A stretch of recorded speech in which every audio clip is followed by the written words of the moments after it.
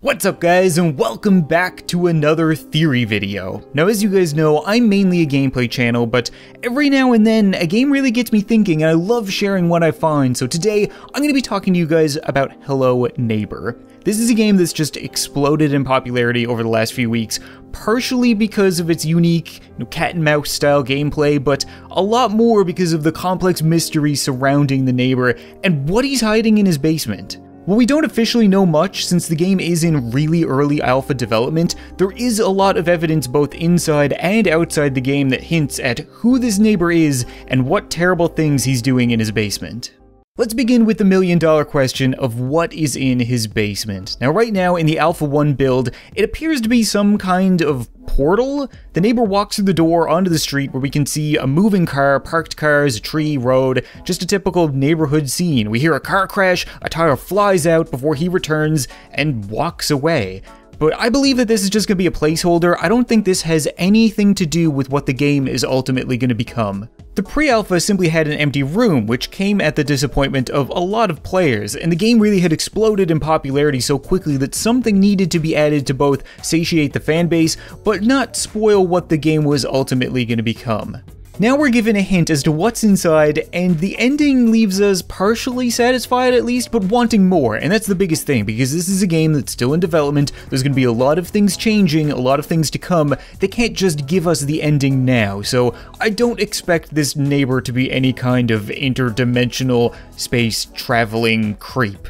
One of the best pieces of evidence as to what's inside his basement actually lies in this concept art. You've probably all seen it before in YouTubers' thumbnails. It's used in the place of empty rooms because of obvious reasons, but here we can see the neighbor dressed as a clown emerging from the basement. And this is especially interesting because there are two major themes seen throughout his house, and the first is a circus.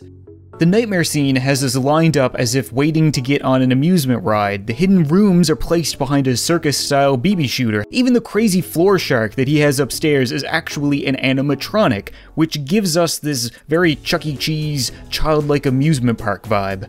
This trend carries on in the trailers presented by Tiny Games. It's actually a full 4-minute long trailer of gameplay in the basement. And lo and behold, it's not a portal to another dimension. I feel like this is something that a lot of people have missed. If you want to actually see what the basement looks like, then I'll leave a link in the description to their video, but there's a full 4 minutes of them running around in the basement, and there's a lot here. The twists and turns and warping of the rooms and the hallways, it's very reminiscent of a funhouse, and the music is once again very circus-like.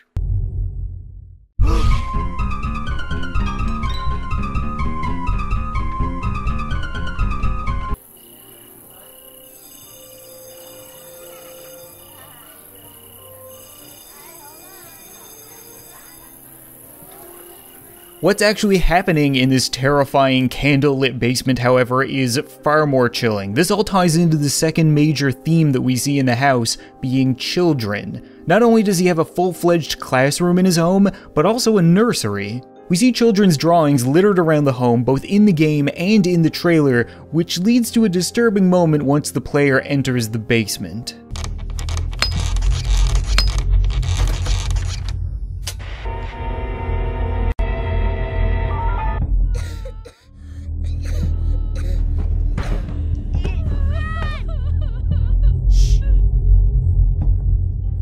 A mother and child crying, and a man silencing them. As you descend into the basement, you find a mattress on the floor and an empty crib. Now there's no evidence throughout the house that the neighbor has a wife nor a child, with the only photo of him being of him with another man.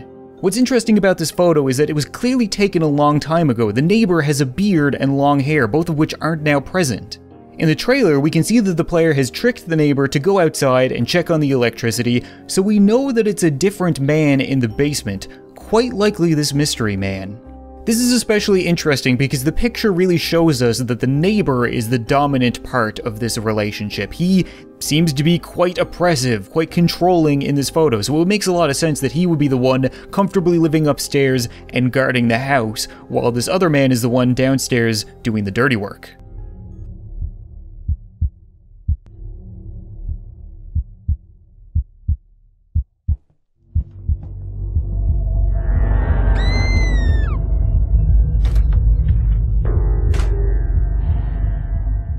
The woman and the child clearly sound like they're in peril, possibly because they're being held captive, or possibly because they know what's coming next. We also see throughout the alpha that the neighbor has a strange fascination with live burial. He has a gravesite in his home and a burial bell, and once the basement door is successfully opened in the alpha, the protagonist is buried alive. What this doesn't explain, however, is the teacher mannequin that's currently buried in the home, along with all of the other mannequins throughout the house.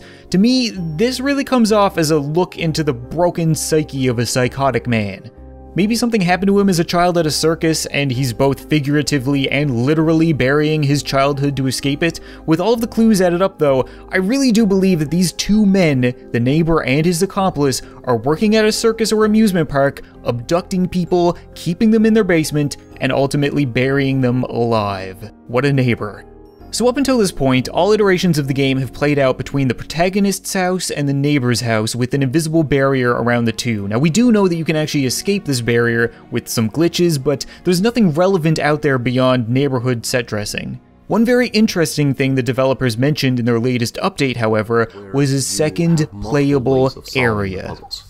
And I think the obvious question here is that how can you stretch like a single location into a full game? Well, I can tell you that we're not pulling off a Metal Gear Solid 2, where you had like the tanker and that was the only thing that was advertised, and then, you know, there's a whole other game was Raiden. I will tell you that the game will take place a lot in the house, but that's not the only location. And one of the locations that we have already revealed, without the spoilers, is the fact that the basement is actually going to be playable. How the basement will be playable and what are the other locations, I think that's what we're gonna keep a secret, unless a lot of you guys really ask us to reveal some stuff. So then we'll post like a really big spoiler warning on what the final game is. A second location that would heavily spoil what the game is about. I wonder what that could be. A large part of this theory has been built on the trailers and the concept art rather than what exists in the game right now, but there is a lot in the game that indicates what we can expect to see in future updates. The developers have shown us in the past that they introduce pieces to the game before their use is actually implemented, such as the furnace before there was a need to freeze the shark. One thing that we can definitely expect to see is a continuation of the second floor puzzle. Right now, if you want to retrieve the basement key, it's lying next to the bear and the bassinet, but we can see on the floor that the bear is going to contain the key and is going to have to be burned in the furnace to retrieve it from inside. We can already open and close the furnace right now for no reason, so I think that makes a lot of sense. As I've shown in a previous video, we also know that the neighbor's train is a physical object. The player can interact with it, and inside we can see a clearly labeled start and stop button. The train exists on the 3rd floor leading up to the 4th floor, so it makes a lot of sense that this would be a way for us to travel in between floors and potentially escape the neighbor. We can see this train again in the concept art released by Tiny Games, showing off what the final house will ideally look like. This is apparently changing all the time, but they've described the house as absolutely massive, with far more difficult puzzles and climbing, two things that the community have shown a lot of interest in. Now, we really don't know when any of this is going to be implemented. They have said that there's going to be 2 more alpha updates in 2016, and one of which is going to include an update to the art style to what we will expect it to look like in the final game. Finally, let's bust some popular myths surrounding this game. Number 1, the basement is in the game. When screwing around with the crouching and jumping physics, you can actually launch yourself outside and under the map, which actually gives you a great look at a giant box under the neighbor's house. Now, judging by the trailer, the basement is not a flat area, and we can't actually see his stairs leading down from his house to this box, so it's entirely likely that this is actually where the nightmare sequence takes place. Number 2, there's a 3rd person in the game. In the evening, when walking around outside, you can actually hear footsteps that are not your own nor the neighbor's.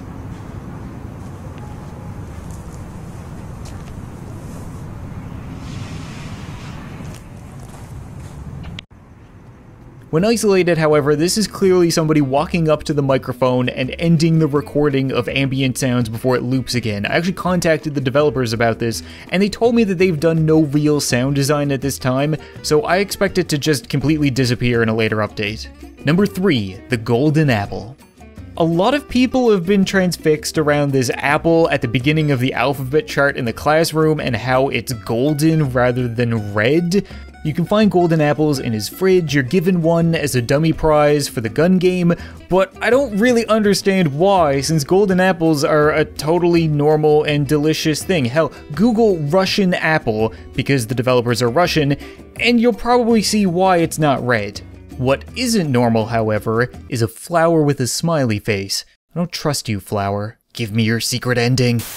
But that's gonna be it for this Hello Neighbor theory video, guys. Do you have any theories of your own? Have I missed something? I feel like every time I make one of these videos, somebody leaves a comment that just completely opens my eyes and changes the way that I look at a game, and that's awesome. I absolutely love it. I make these videos because I'm incredibly enthusiastic about it. You know, it's like I said, I am a gameplay channel. I am going to be playing a lot more Hello Neighbor in the future, which I'm looking forward to. I can't wait for more of the updates, but I never know if I should be making these theory videos, so if you enjoyed it, be sure to leave a like, and maybe I'll make more of them in the future. But thank you guys so much for watching this video, I hope you enjoyed, and I'll see you next time.